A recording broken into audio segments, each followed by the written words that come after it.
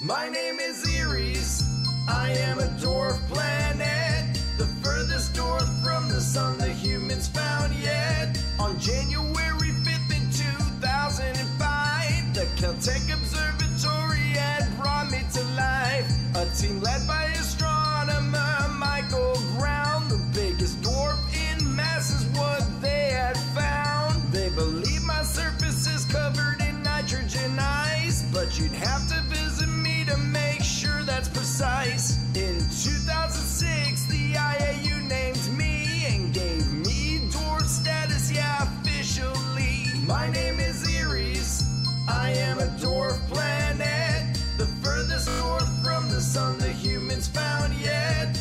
Minus 390 is my average degree. If you made it to my surface, then you'd probably freeze. Dysnomia is my one natural satellite C.